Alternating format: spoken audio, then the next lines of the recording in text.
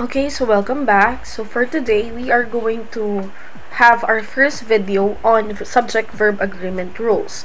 So I divided this into several videos to give emphasis on specific parts or rules para hindi masyadong congested. So usually I get the question na paano daw maging magaling sa English? So if I want to be a good writer or a good speaker in English, how should I start? So personally, I tell them to start with the subject-verb agreement rules. So this will be a series of videos. I will be setting up a playlist.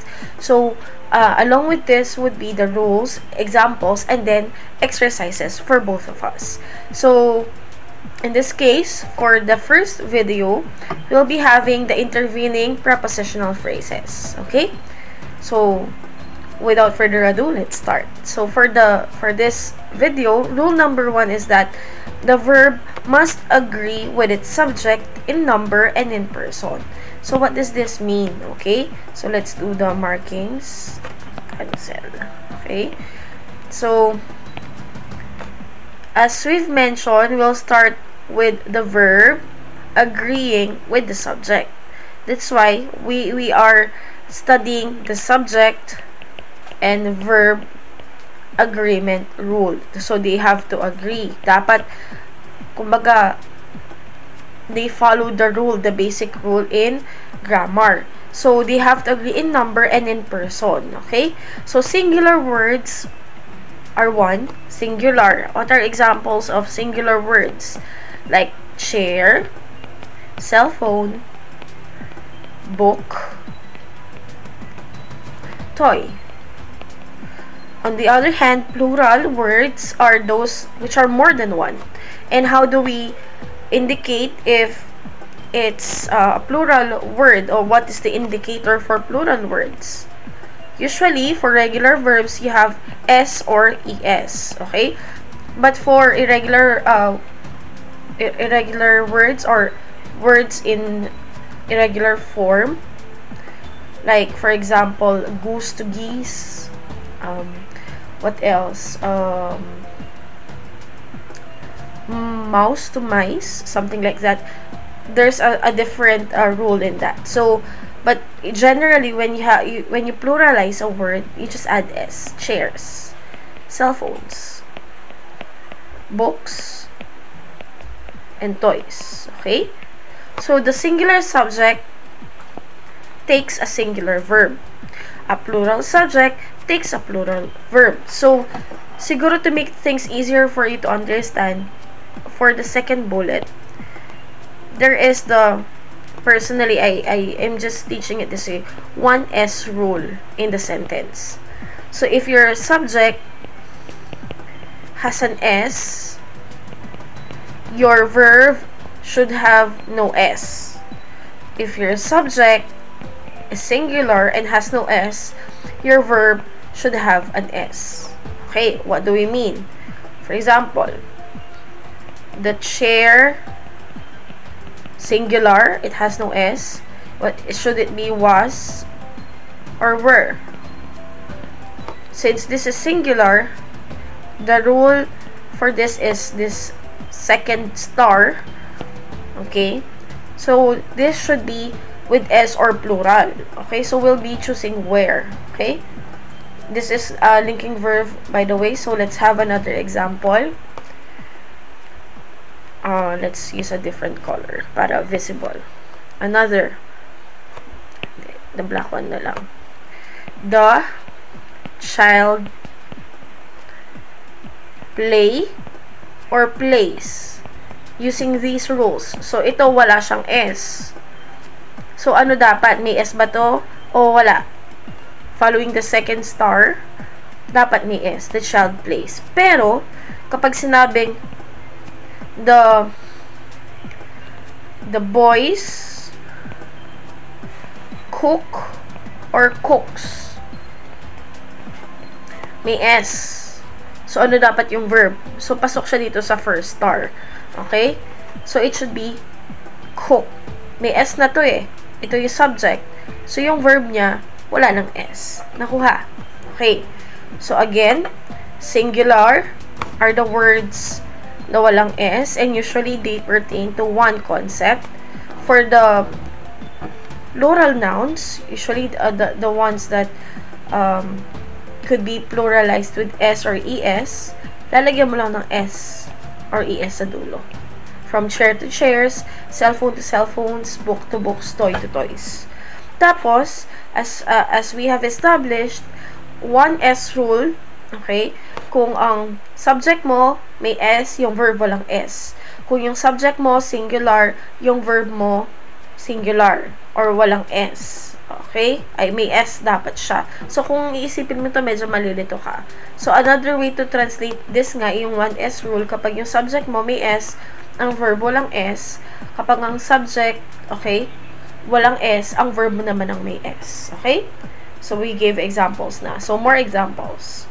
He works. Okay? Ay, by the way, singular verb is, the base form of the verb is S or ES. So, applicable pa rin dito sa rule natin na nilagay. So, kapag singular subject daw, isa lang, walang S, yung singular verb, yung kukunin yan, na may S. Pag plural yung subject, may S, yung verb, plural din, ito yung walang S. Kasi kapag singular verb, it has to have S sa dulo. So, wag na lang kalimutan, 1S rule for SV agreement. Okay? Ayan. So, singular, he works. He is one dahil wala siyang technically S at isa lang siya, singular siya. So, may S dito sa verb. They work, madami to, more than one.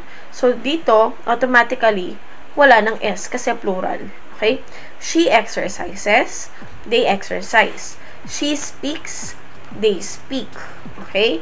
Tigi-isa lahat to. Tigi-isa. Kaya, may S.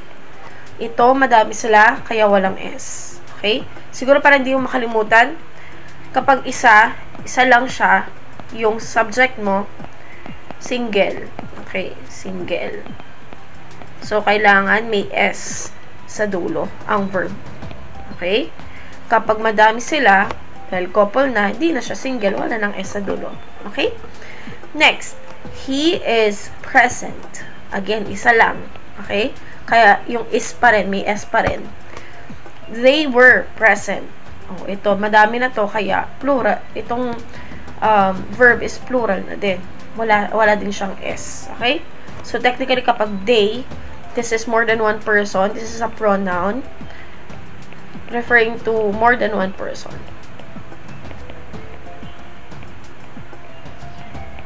Okay. It was amazing. One lang to, ang it. So, may S. Singular. Was amazing. He is reading. They are reading. She has seen the film. Single siya. Mag-isa, kaya may S. Ayan. They have seen the film. Madami sila. Kaya hindi single, walang S. Okay? Clear tayo dito? Okay, good. Second, rule number 2.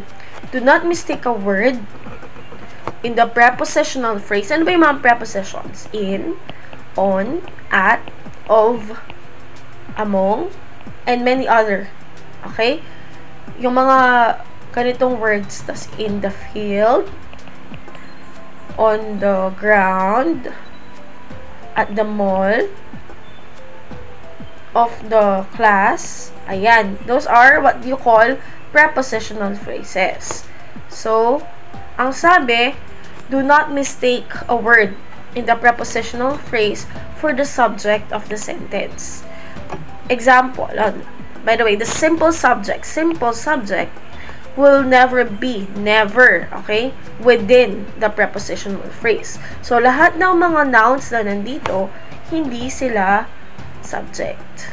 Kuha. So, ibig sabihin, when you're trying to come up with a subject-verb agreement application, okay, application of the rules, kung consider mo yung kung anong form ng verb ang i-follow mo, hindi mo siya titignan dun sa mga nouns after ng prepositions. Okay? So, how do we find it? Let's have an example. The smell of the cookies invites us to buy more. Tingnan natin ang verb. Invites. May S. So, baka magkaroon tayo ng ideya. Hala, yung word next to it, the noun next to it is cookies. May S din siya, tas may S din to. It's wrong. No. This is not the subject because you have the preposition here. Okay? So, ibig sabihin, yung of the cookies, automatic hindi mo na yan i-consider. Kasi, ang i-consider mo, itong word na smell, na singular. Wala siyang S, kaya may S ang invites. Ako ha? Ganun lang siya. But of course, it gets more complicated with other forms of, with other types of words na iba yung pluralization niya. Okay? So, let's do this. Let's determine the simple subject. Okay? So, the taste of the grapes surprises us. Alin dito yung mga nouns? By the way, when we say nouns, these are naming words. Okay? Or pangalan. Okay? Names of words, places, things, people, event, etc. So, we have taste, we have grapes. Okay. So, surprises. Tingnan nga natin kung merong preposition. Meron ba? Yes, meron. Yung of. So, automatic, of the grapes, hindi ko na i-consider. So, ito ang subject ko. Simple subject, taste. Kaya siya surprises. Kasi singular lang to. Next. The leaders of the state consult each other. Ano yung mga subject, ano yung mga nouns dito? What are the nouns? We have state and leaders. Okay. Do we have a preposition? Yes, we have. Of. Tanggalin na yan para hindi malito. Kaya, let's look at leaders. So, this is your simple subject. Does it agree with the verb? May S dito, so dapat walang S yung verb. Meron bang S sa dulo? Wala. So, it's correct. Okay, next.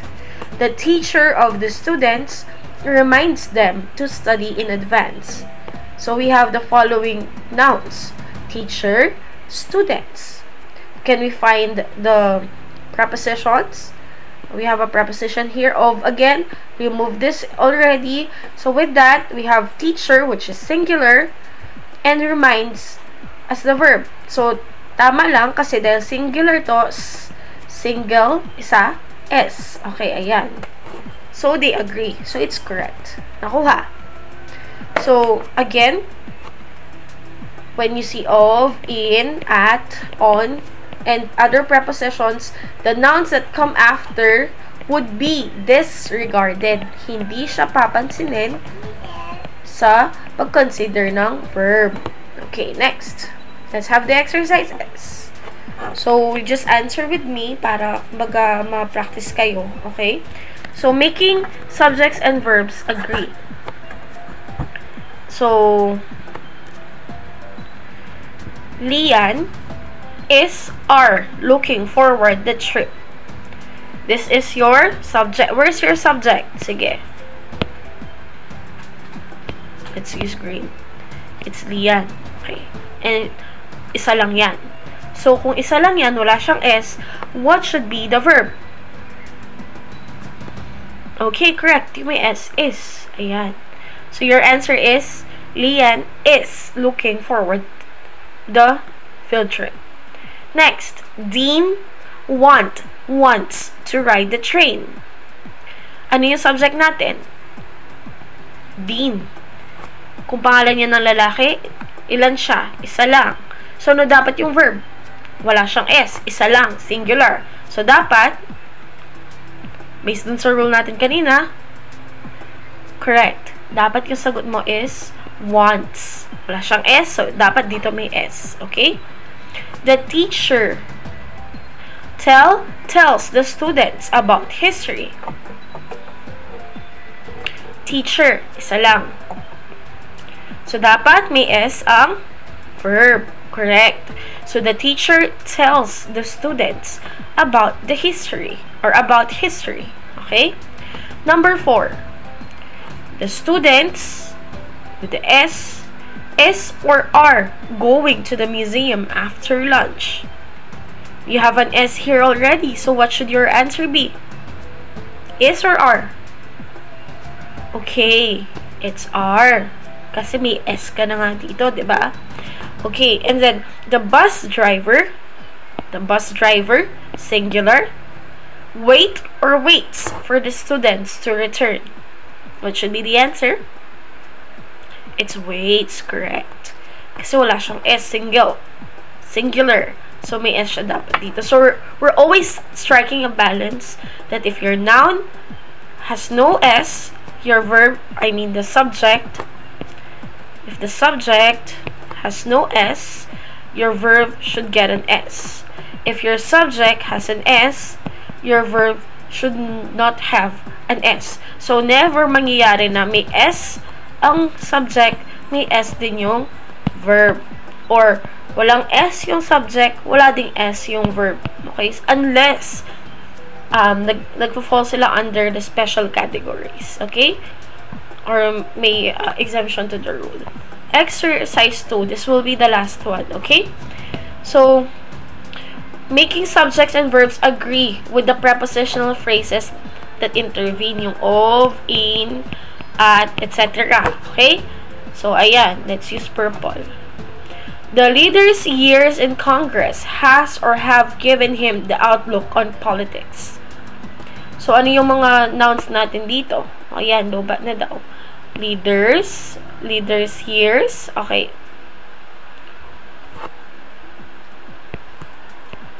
Actually, it's years. If it's the noun per se. Then, Congress. Pero dahil may in ito, hindi mo napapansinin to.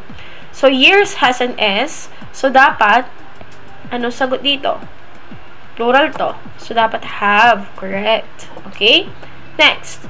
This graduate of 3 universities were driven by the things he learned. Graduate at saka universities. Kaso, may of dito. So, hindi ko na siya papansinin. Hindi to yung simple subject. So, alin ang simple subject? Yes, it's graduate.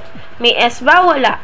Wala pong S. So, piliin mo yung may S. Was driven. Okay? The leader, walang S, despite numerous setbacks and difficulties, has or have achieved many of his goals. Alin dito yung simple subject? Ito ba or ito? Okay, correct. Ang leader, ang simple subject mo kasi you have the word despite. This is a preposition. Alisin natin para hindi ka malito. So, the leader has or have. May S ba to? Wala. Walang S. So, dapat ito may S. Okay? The leader, despite numerous setbacks and difficulties, has achieved many of his goals. Okay, number 4. His extraordinary abilities in public speaking. Kaso may word na in. So, di ko napapansinin to. Ang simple subject mo ay abilities. It would be are. Okay? His extraordinary abilities are his advantages. Okay? Kasi may S na doon. Lastly, this leader amidst the numerous controversial political figures, kaso may word na amidst, so hindi napapansinin yan. Leader, walang S, so dapat may S doon. Maintains a good name. This leader, amidst the numerous controversial political figures, maintains a good name. Okay? So, balikan natin yung mga rules for today. So, first, a rule must agree with its subject in number and in person.